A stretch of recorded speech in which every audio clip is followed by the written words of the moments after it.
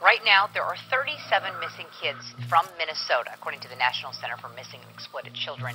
And Brandon Swanson disappeared outside of Marshall when he was 19 years old. And we're going to talk about one such case today, the case of Brandon Swanson. The disappearance of Brandon Swanson. This is a case that takes place in Minnesota, a few hours away from where I am now living. And this is the case of Brandon Victor Swanson. Välkommen, Brandon Swanson. Brandon Swanson. Brandon Swanson. Brandon Swanson. Brandon Swanson.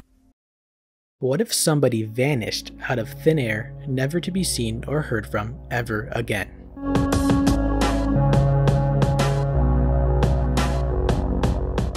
Born in Marshall, Brandon graduated from high school in 2007 at Marshall High School. He studied at Minnesota West Community and Technical College, a college of about 1,000 students at the time, in order to study wind turbines. Just an ordinary teenager living an ordinary life. The end of the academic year for Minnesota West Community and Technical College, which meant the end of classes for the year. Brandon and his friends decided to go out to celebrate the special occasion. After an evening of celebration and moderate drinking, Brandon left a party located in Canby, the location of his college's campus. Shortly after midnight, Brandon left Canby to head back to his parents' house in Marshall, which was around a 30 to 40 minute drive. Brandon crashed into a ditch on his way home. After unsuccessfully trying to free his car and contact his friends, at 1:54 a.m., Brandon called his parents. He told his parents that he wasn't hurt and that there wasn't any damage done to the car, but he needed to be picked up and driven home. According to Brandon's parents, Brandon was absolutely sure he was near the city of Lind, only 10 minutes away from Marshall. His parents stayed on the phone with him as they drove towards his apparent location, but when they arrived at the location, Brandon and his car were nowhere to be seen. Brandon's parents flashed their truck's headlights repeatedly, and Brandon did the same with his car, but they were still unable to see each other. At around 2:17 a.m., Brandon told his mother that it would be best if he were to walk to the town of Lind, as he noticed the town's lights, and to meet him at a well-known bar in Lind. His parents agreed, and his father, Brian, dropped his mother off at their house and drove towards the bar. Brandon and his father were on the phone together the entire time during a 47-minute-long phone call, hoping that they would encounter each other while Brandon was walking to Lind. Brandon was walking along gravel roads away from Marshall and towards Lind, but at one point he decided to cut through a field, believing that it would be faster than just following the road. He noted that he encountered some fence lines and that there was some water rushing nearby. However, at the 47-minute mark of the call, Brandon yelled, "Oh shit!" The call went silent. Brandon's parents tried calling him numerous times, but they were unable to reach him. Brandon has not been heard from since. Brandon's parents turned to his friends for help. They searched roads and farmland, but they were unable to find any trace of him. At around 6:30 a.m., Brandon's mother reported Brandon's disappearance to the Lind Police Department. The police, however, were reluctant to investigate right away because Brandon had the, quote, right to be missing. They pointed out that it wasn't very unusual for young men around Brandon's age to be out all night. The police started the investigation later in the morning after several hours had passed, only after they realized the severity of the situation. After doing a search in and outside of town, finding no traces of Brandon ever being there, the police contacted the Lyon County Sheriff's Office in order to better assist them in the search for Brandon. The sheriff was able to obtain Brandon's phone records. The records showed that Brandon was not actually near Lind at all. His phone calls were traced to a cell tower over 20 miles away from Lind. His vehicle was found in Porter, Minnesota, a town 25 miles away from Lind.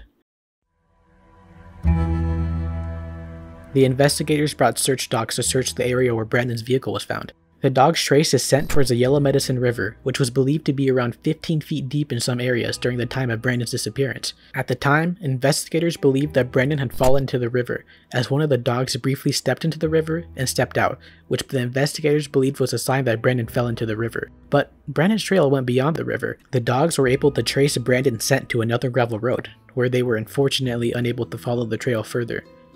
The search for Brandon was conducted based on the notion that Brandon had fallen into the river and drowned, but the investigators were unable to find his body or any trace of him at all, which they should have been able to do had he fallen into the river and drowned. I can't explain why clothing, belongings wouldn't surface. I can't explain why after searching for 3 weeks, the dogs could not smell anything. All of this begs the question, what really happened to Brandon Swanson that night? One of the more popular theories regarding Brandon Swanson's disappearance is that Brandon lost his footing near the Yellow Medicine River, fell in, and drowned. The moment where the call went silent and Brandon yelled, "Oh shit," could have very well been him falling into the river. After all, Brandon did note the sound of rushing water earlier in his journey, and his father did hear Brandon's foot slipping before the call went silent. One of the main issues with this theory is that there are no remains or belongings found of Brandon in or near the river at all. If Brandon did fall in the river, some trace of him physically would have been left behind. There is also one more issue with this theory. Did you catch my phrasing earlier? The call went silent. I said that the call went silent. Most sources will tell you that the call was immediately ended, but I found a post made by Reddit user Beth Ramon that linked me to a Nancy Grace segment where Brandon's mother states, "Oh, yes, we did.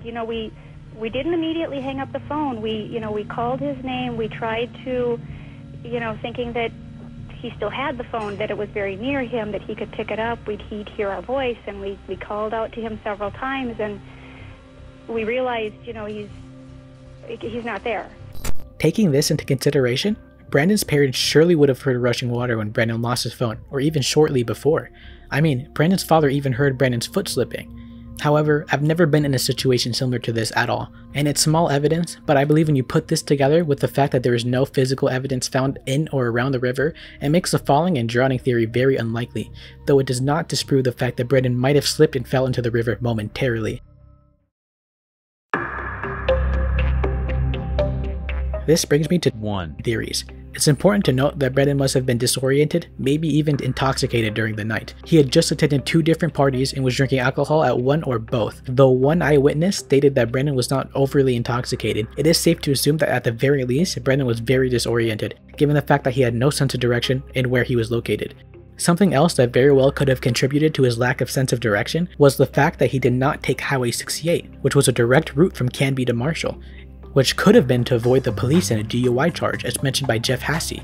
Considering his disorientation, it is very possible that Brandon, while traveling along the bank of the Yellow Medicine River, lost his footing and fell into the river, but got out somehow. The temperature got to as low as 37 degrees Fahrenheit that night, meaning it would have been very possible for a person of Brandon's size, around 5'6" and 120 pounds, to get hypothermia. Hypothermia would have only added to the disorientation that Brandon was experiencing. Eventually, Brandon would have died to the hypothermia while trying to find his way back home. The first theory comes from Reddit user KarmaFrog1, and I thought it was very interesting. Brandon was in an area full of cultivated farmland with a sparsely populated population. After either dying or maybe even falling asleep for a little while, it would not be too far-fetched to think that Brandon could have been run over by some farm machinery. Farmers in that area have been reluctant to share info with law enforcement in the past. There are also many undocumented immigrants that work in agriculture. Some articles even say that over 50% of farmhands are undocumented. This would make it even more unlikely that those in the area would even consider reporting a dead body to local law enforcement. A very specific theory, sure, but one that could very well be true.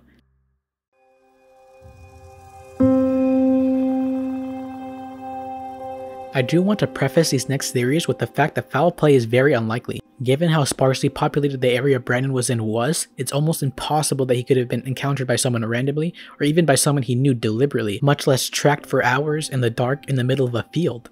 But what if Brandon Swanson had an outstanding drug debt? According to the Nancy Grace segment, there's a pipe found in Brandon's car. It's unclear what kind of pipe it was, but maybe it could have indicated that Brandon was using drugs like meth or something to that extent at the time. There are some who claim to have heard rumors about Brandon having a drug debt at the time and was in fact killed for it, but there seems to be not much more evidence to that other than the rumors.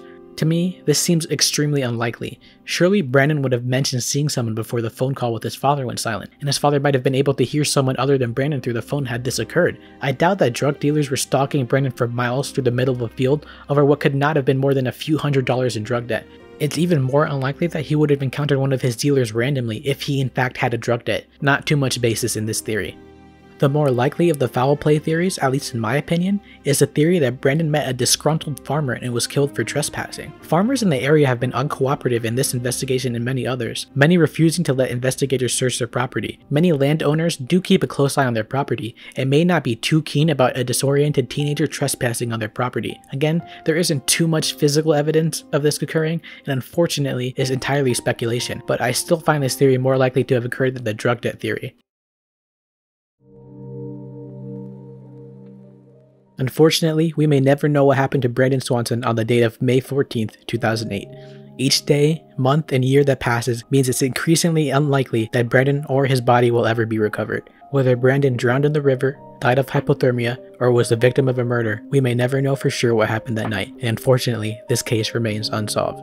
I do want to take a moment to tell you about one good thing that came out of this case, which was Brandon's Law. This law essentially states that law enforcement must take a missing persons report without delay and conduct a preliminary investigation into whether or not the person is missing and whether they are in immediate danger. It also requires law enforcement to notify all law enforcement agencies of the situation. Brandon's parents played a big part in getting this law passed, and thanks to them, more people may be saved in the future. Thanks for watching this video. If you enjoyed, please like, subscribe to the channel, and share this video with your friends. It really does mean a lot to me. Also, make sure to comment any video suggestions you have. And that's all I have to say, so I'll see you guys in the next video.